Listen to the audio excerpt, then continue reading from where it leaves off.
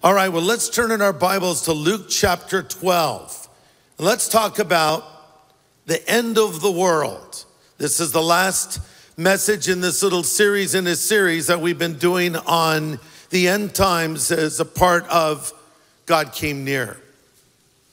Now, let's just say that we knew that Jesus was coming back at 3 o'clock in the afternoon. Now, of course, we will never know that, but just for the sake of an illustration, if you knew, if I knew, if we all knew 3 o'clock this afternoon, Jesus Christ is coming back. First of all, we want to make sure our clocks are right because we don't want to miss this one.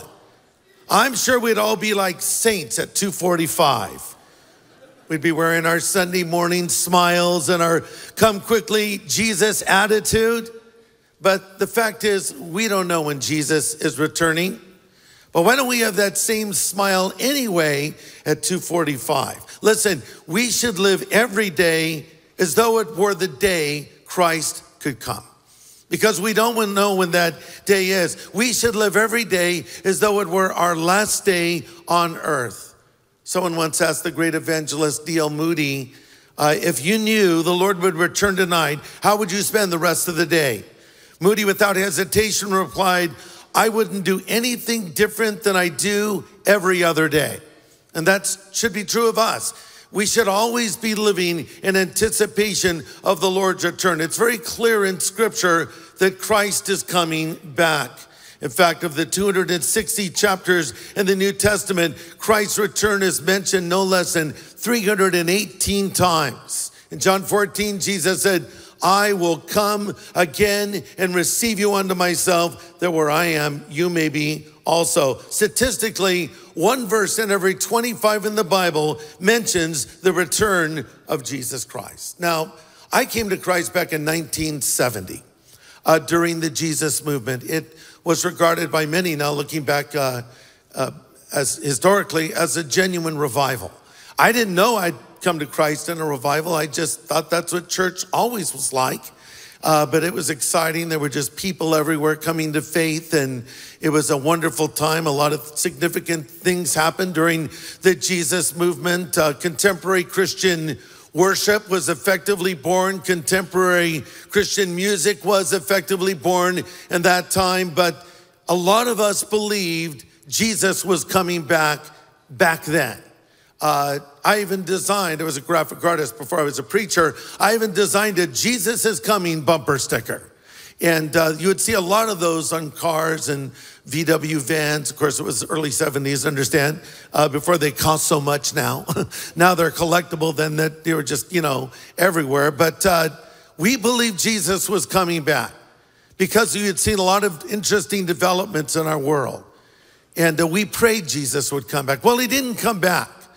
And sometimes we might look at something like that and say, well, maybe Jesus is late. Maybe Jesus missed his appointment. Not at all. Here's what Scripture says, 2 Peter 3:9, the Lord is not slow in keeping his promise, as some understand slowness. He's patient with you, not wanting anyone to perish, but wanting everyone to come to repentance. So it's not that the Lord is late. It's that the Lord is waiting for more people to believe in him. He's waiting for that last person, if you will. Now, let me take a quick poll. How many of you have become a Christian since 1970? Raise your hand. See, aren't you glad God didn't answer my prayer? You'd have been in a miserable place right now, probably. But God is waiting, but in that appointed moment, he will come again. We have his word on it. Now, following that statement I just gave from 2 Peter, where God is waiting for people to come to repentance, it goes on to say this, 2 Peter 3:10, the day of the Lord will come like a thief. The heavens will disappear with a roar. The elements will be destroyed by fire, and the earth and everything in it will be laid bare. Since everything will be destroyed, what kind of people ought you to be? You ought to live holy and godly lives. So, dear friends, since you're looking forward to this, make every effort to be found spotless and blameless and at peace with him. That's how we're to live.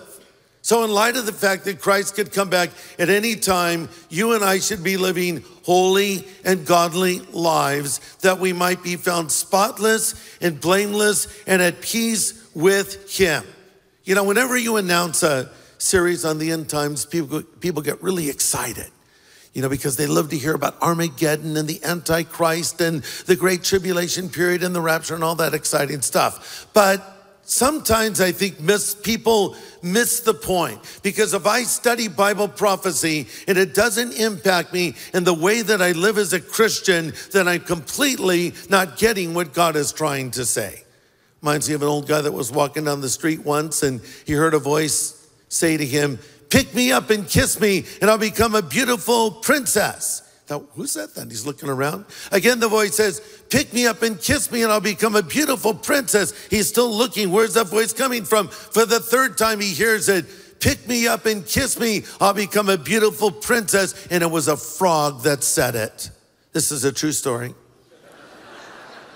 So he reaches down and picks up the frog and looks at it. And for the fourth time, the frog says, "Kiss me and I'll become a beautiful princess." He looked at it and smiled and put the frog in his pocket in his shirt and sort of patted it and started walking again. The frog said, "Didn't you hear what I said? I said, kiss me and I'll become a beautiful princess." The old guy said, "At my age, I'd rather have a talking frog." Boy, talk about missing the point. And we can miss the point too. All around us are signs of the times that Christ is coming back. I would include the recent Supreme Court ruling among those signs. In addition to the rise in terrorism and the unrest in the world. Do you remember back in 2012, this Mayan calendar predicted that was the end of the world? A lot of people got worked up about that. I made the bold prediction. It wasn't true. How daring that was of me. Of course, I know what the Bible says. I knew that wasn't it. But someone came up with kind of a humorous list of things to do before the end of the world. Things you should do when you know the world is ending. Here's some of them. Number one, you know the world's ending, end your diet immediately. Number two, park wherever and however you want. Thirdly, resolve to hit the gym tomorrow. Listen to It's the End of the World by REM. Throw out your bucket list. Make a lot of noise in the library. These are supposed to be funny, by the way, I'm not. You're sort of my guinea pig service. Now, if you don't like this stuff, it's not making it to second and third, okay? I'm gonna keep going, I'm desperate. You only laughed at one. Okay, you know the world's ending tomorrow, right? Order 4,500 pizza. See, I can't even deliver the lines. Maybe if I deliver the lines right, it would be funny. Start over again. Order 4,500 pizzas and give one to every stranger you meet. Okay. Okay, wait, it's gonna get better. It's gonna end good. Find a Twinkie. They're ending, you're ending. The symmetry is perfect. Okay, one last one. You know the world is ending. Leave the toilet seat up. That's it?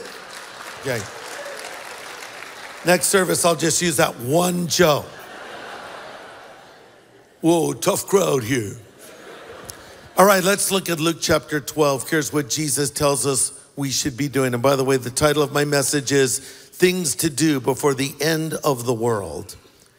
Jesus says, be dressed. By the way, I'm reading from the New Living Translation. Be dressed and ready for service, and keep your lamps burning, as though you were waiting for your master to return from the wedding feast. Then you will be ready to open the door and let him in the moment he arrives and knocks. The servants who are ready and waiting for his return will be rewarded. I tell you the truth, he himself will seat them and put on an apron and serve them as they sit and eat. He may come in the middle of the night or just before dawn, but whenever he comes, he will reward the servants who are ready.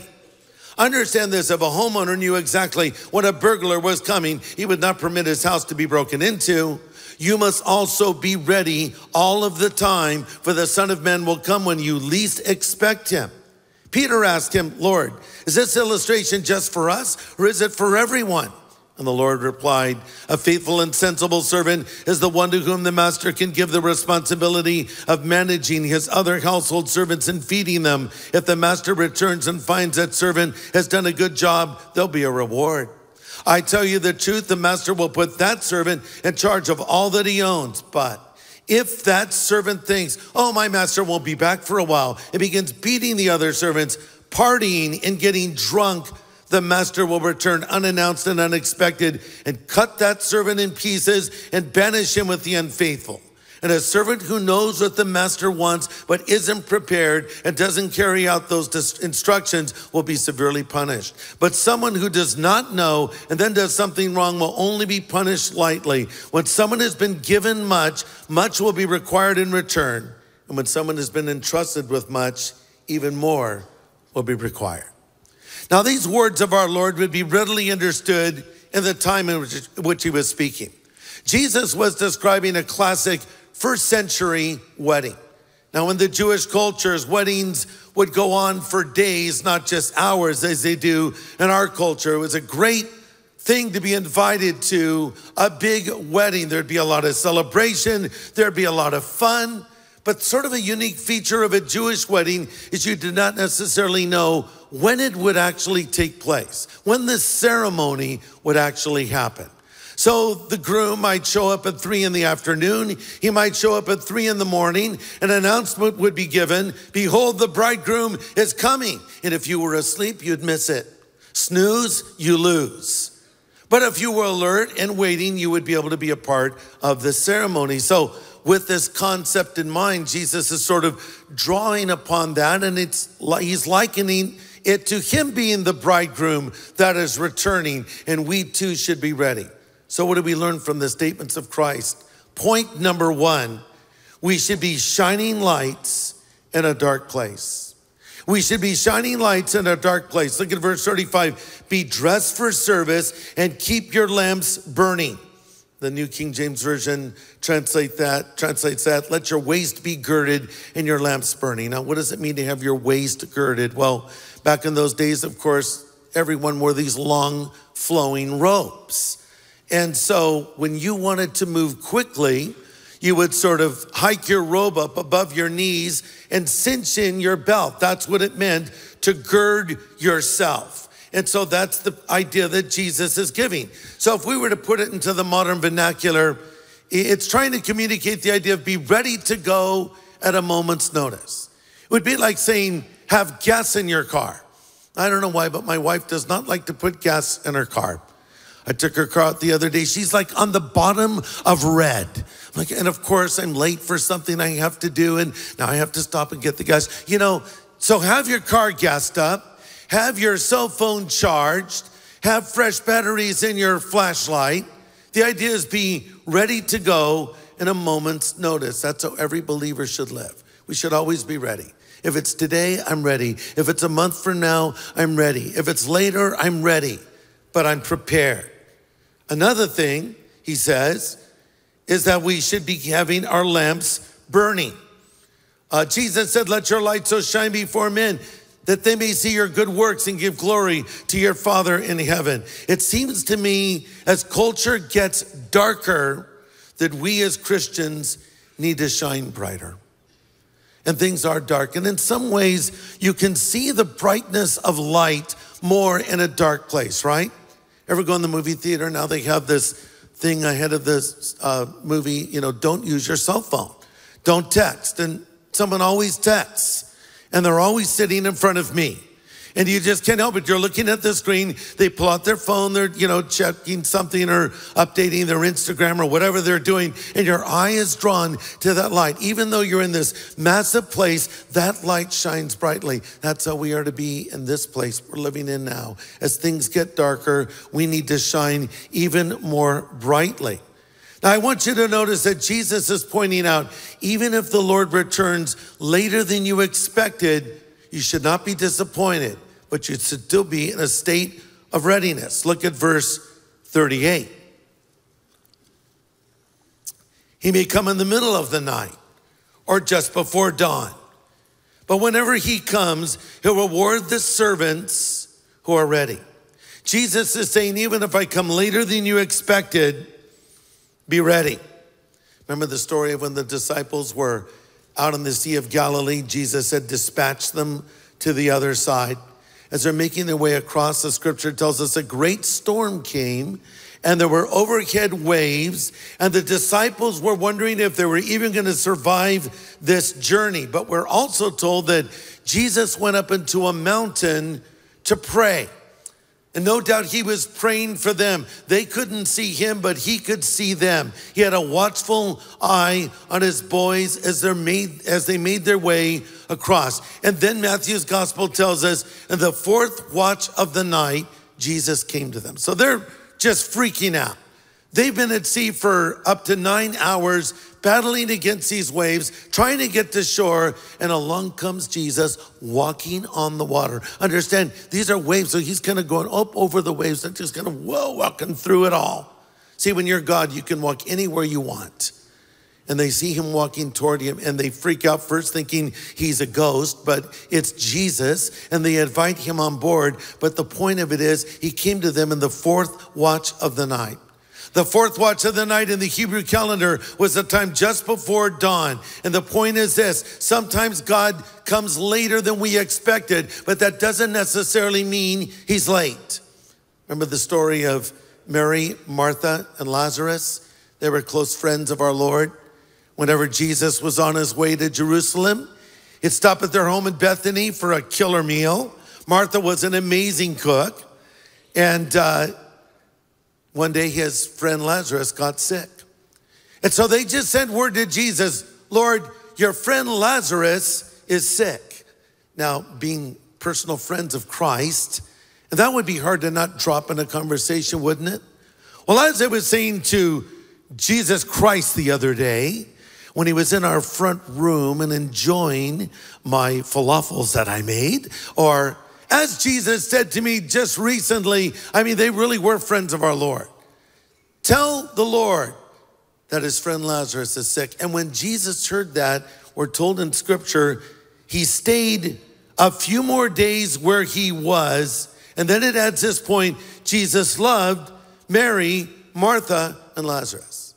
So effectively they say, tell Jesus, thinking he'll speak the word, Lazarus will be healed. Or he'll return quickly and lay his hand on Lazarus and raise him up again. But not only does Jesus not do that, he hangs out where he was a little bit longer. And by the time he arrives, Lazarus isn't sick anymore. Lazarus is dead. In fact, Lazarus has been dead for 3 days. And Martha runs up to the Lord and says, if you would have been here, my brother would not have died. Very honest. Jesus, let's paraphrase, you blew it. We bragged on you to all our friends that you'd show up and you weren't here. It's your fault. Jesus said, your brother will rise again. Of course, we know how that story ended. He resurrected Lazarus from the dead. But here's my point. Sometimes God is late, and I put that in quotes because he wants to do something above and beyond that which you could ask or think. See, they wanted a healing. Jesus wanted a resurrection. He wanted to do more than they prayed for. By the way, how many of you have been praying at 3:20 every day? Oh, good. Thank you. Fantastic. If you haven't heard about this, we have an initiative we launched called 3:20. It's based on Ephesians 3:20 that says our God is able to do abundantly above and beyond that which we could ask or think. So at 3:20 every day, your alarm goes off. And there's no way you would remember that if we just told you. But when the alarm on your phone goes off, you just pause and pray. And on our social media, we'll post a prayer request for the day. We're doing 31 days of prayer. But God is able to do above and beyond that which we could ask or think. Jesus wasn't late. He was right on time. But sometimes another reason the Lord doesn't come as quickly as we would like is he wants us to reach the end of ourselves. You know, it's been said when you reach the end of yourself, you get to the beginning of God. And sometimes the Lord will let us get to that place. Maybe you've lost a loved one and you don't know how you can go on another day. Or a doctor has told you that you are not going to live much longer. Your only hope is God. If God doesn't come through for you, there is no hope. So you cry out to him and you pray, and maybe he comes on the fourth watch. But know this, he will always come in the right time and give you what you need when you need it.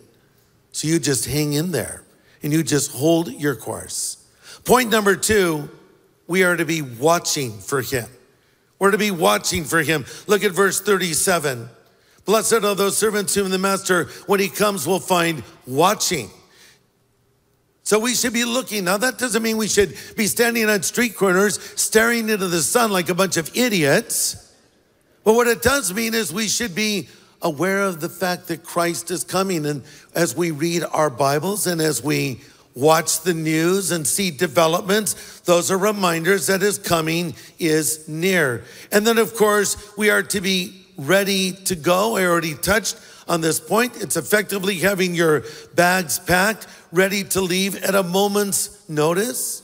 And another way to be ready to go is to ask yourself the question, this place that I'm about to go, this thing that I'm going to go do, would I be ashamed or embarrassed to be doing such a thing if Jesus were to come back? So think about your plans for this afternoon. Is there anything you're going to do?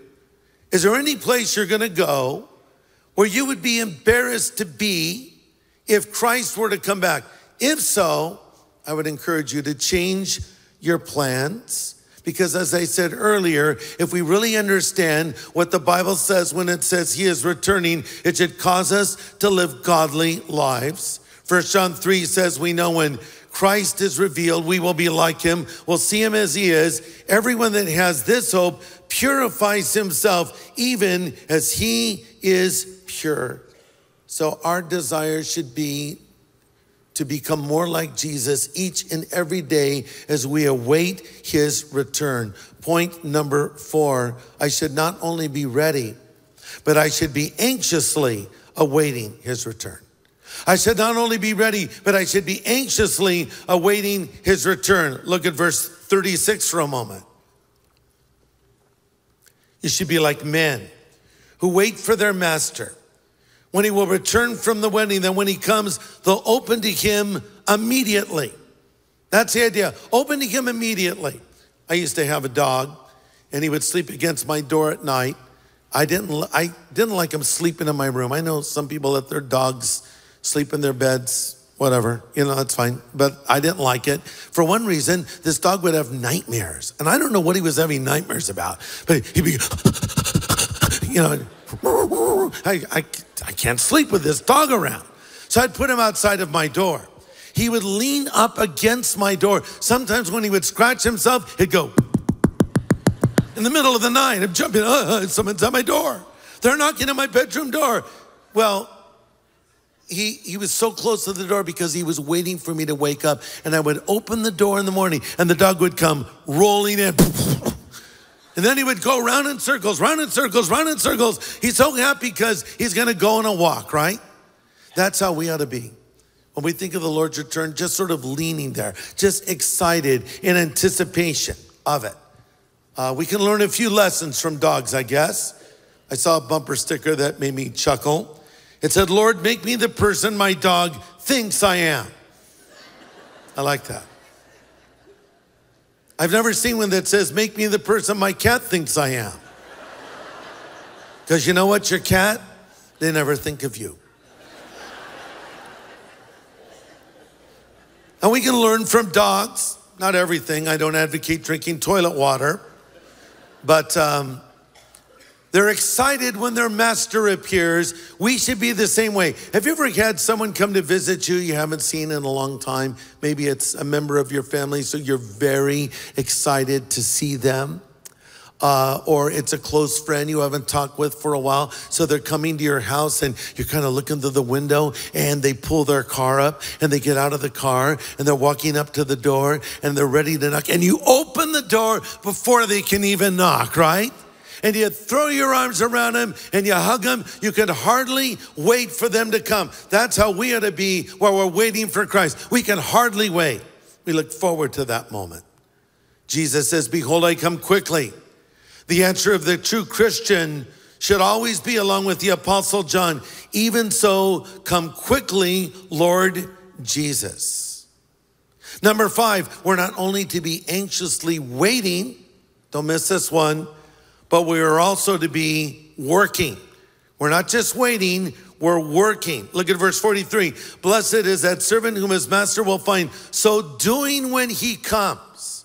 Remember a while back, this crazy guy predicted Christ was coming back at a certain time. And unbelievably, a lot of people believed it. And the thing that I found fascinating was a lot of people were quitting their jobs. And some were even divorcing their spouses, which I thought was very curious. Those are not things we should be doing as we await the Lord's return. We shouldn't be quitting. We should be working, and we should be about our master's business. You see, if watching is the evidence of faith, working is the evidence of faith in action. Watching for the Lord's return will help us prepare our own lives, but working will assure we bring others with us. And know this, there is a special blessedness in living this way. Remember in Revelation, there's a blessing promised to the person that reads, hears, and keeps the words of that book. And I think what's true of Revelation is true of the subject of the Lord's return. There's a blessing attached to it. And by the way, the word blessing is interchangeable with the word happy. So you could translate verse 37, happy are those servants whom the master when he comes will find watching. Or literally, how happy are those servants? See, it's not a miserable, repressive, confining way to live, looking for the return of Christ. It's the very opposite of that. It's a joyful thing. C.H. Spurgeon said, quote, it's a very blessed thing to be on the watch for Christ.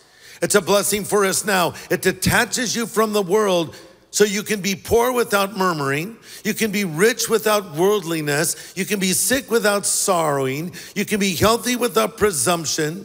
If you are always waiting for Christ's coming, untold blessings are wrapped up in that glorious hope, end quote. Well said.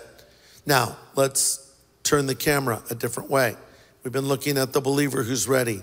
Now look at this person who's watching, but is not really prepared. Verse 45 of Luke 12. But that servant says in his heart, my master is delaying his coming. He begins to beat the male and female servants and to eat and drink and be drunk. The master of that servant will come in a day when he is not looking for him.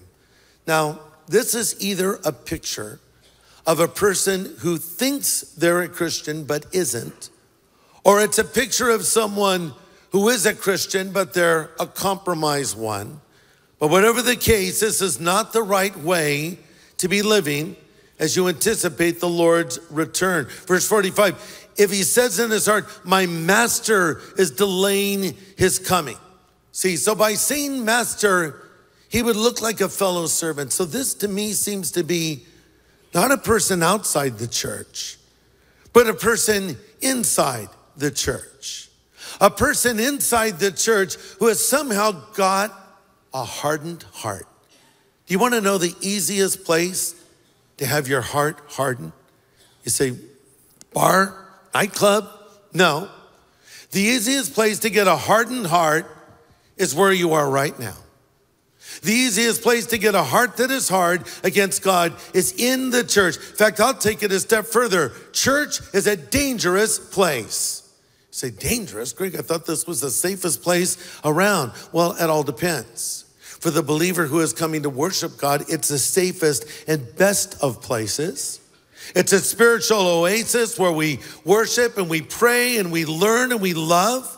But for the non-believer who's playing games with God, church is a dangerous place because it's here we can get our hearts irreparably hardened. It's been said the same sun that softens the wax hardens the clay. The same message that transforms one life can cause another to say, I don't believe. So if you go to church week after week, month after month, year after year, with no intention of applying the truth in your life, your heart can get hard. So here's my advice to you. If that's your attitude, I wouldn't keep coming to church. You might be surprised to hear me say that.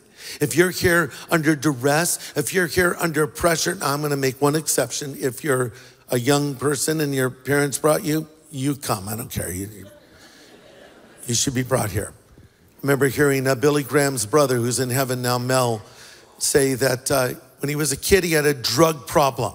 I was very surprised. I said, Mel, you had a drug problem? He said, yes. My parents drugged me to church on Sunday morning. They drugged me to church Wednesday night. And they drugged me to, yeah, I like that. A drug problem. So I think we want to bring our kids to church if they want to come or not. But as we get older and it's our own decision, and you keep coming, and I don't know what reason you come. I don't know why you're here today. I would assume at this hour, you're here because you want to be closer to God. But if for some reason you're here with no desire to change, no interest in applying these truths in your life, this can be a bad place for you because your heart can actually start to get hard. The solution is not eliminating church. The solution is changing your heart, isn't it? Because you see, the problem is we as believers can harden our heart against God. It's to Christians that the author of Hebrews writes these words in Hebrews 3:12. Be careful, brothers. Make sure that your own hearts are not evil and unbelieving, turning you away from the living God. We must warn each other every day, as long as it's called today, so none of you are deceived by sin and hardened against God. See, there can be people that say they're a Christian, but they're living a godless lifestyle. They say they're a Christian, but they're having premarital sex. They say they're a Christian, but they're having an affair, if you want to call it that. The Bible calls it adultery. They say they're a Christian, but they lie to people every day and rip people off in business. They say they're a Christian, and they go out and party and get drunk. How does that work? That works when you have a hard heart.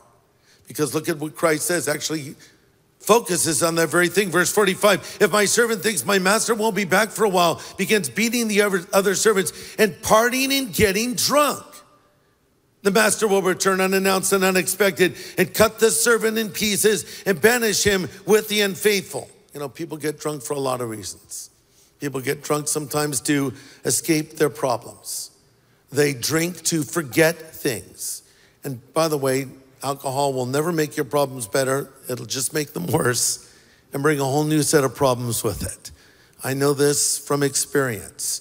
Watching what happened in my mom's life and the lives of the people she was involved with, all who were alcoholics, and just saw how it just ruined their lives, really every one of them. And this is not the way we should be living. Our mind should be clear. Our mind should be open. We should be serving the Lord because Jesus is coming. So let's sum it up.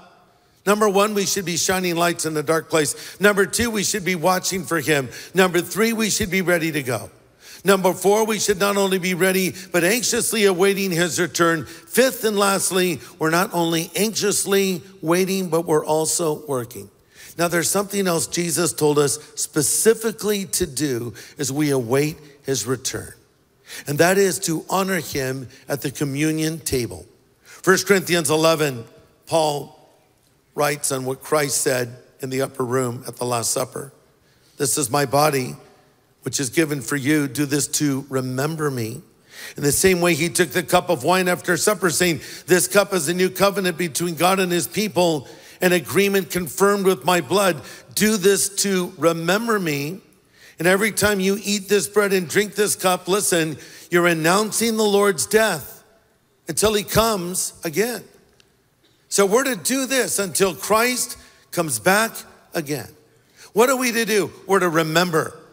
Remember what? Remember what Jesus did for us on the cross. Remember his suffering. Remember his sacrifice. Remember his love that was demonstrated for us in such a tangible way. Coming back to the topic of drinking for a moment, the world drinks to forget, and the Christian drinks to remember. We've taken this cup not to blot things out, but to remember what Christ did for us. And then Paul goes on with some very specific warnings about communion. I told you church was a dangerous place.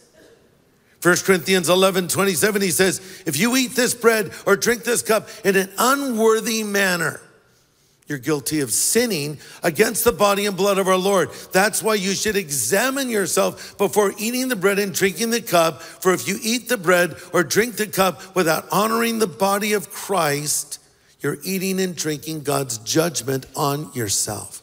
Wow, heavy words. You see what that's saying? If I come to church and I receive communion without knowing the one that it represents, that's dishonoring to God, and I'm actually eating and drinking judgment to myself. Communion, the Lord's Supper as it's also called, is for Christians only. So if you're a visitor here today and you've not yet put your faith in Christ, I would say to you respectfully, don't receive communion. But better than missing this opportunity, hey, just had a thought. Why don't you become a Christian right now? And you can receive communion with us. You say, well, what do you mean? Just become a Christian right now. Doesn't it take a little longer than that? Actually, no. Conversion doesn't take very long at all. It doesn't take years. It doesn't take months. It doesn't take weeks. It doesn't take even hours. It can happen in a moment when you put your faith in Christ. What is conversion? It's when you turn from your sin and believe that Jesus Christ is a Son of God who died on the cross for you and rose again from the dead, and you receive him as your Savior and Lord. It's a decision to follow him. Have you made that decision yet? If not, I would like to encourage you to do it. Earlier in my message, I mentioned what the Bible says about being ready for Christ's return. It says, make every effort to be found spotless and blameless and at peace with him. Are you at peace with God right now? Or is your life in turmoil? By being at peace with God, I mean, do you know that all those things are sorted out? Like, hey, if this were my last day, I'm at peace with God. If so, you're good to go, man. But if not, let's get that resolved immediately. Say, well, what do I need to do? You need to pray and ask God to forgive you of your sin. And I'm going to give you an opportunity to do that as we pray together, and then we're going to receive the elements of communion. You say, well, Greg, I don't even see the communion table. Really? It's a new table we got that people of great faith can see. Do you see it? No, it's in the back. So we're going to bring the elements forward in a moment. But if you've not asked Christ to come into your life, if you've not asked him to forgive you of your sin, if you're not at peace with God right now, if you're not sure you're ready for the Lord's return, or listen, if you're that compromised person who's getting a hardened heart and you need to make a recommitment, respond to this invitation I give now as we pray.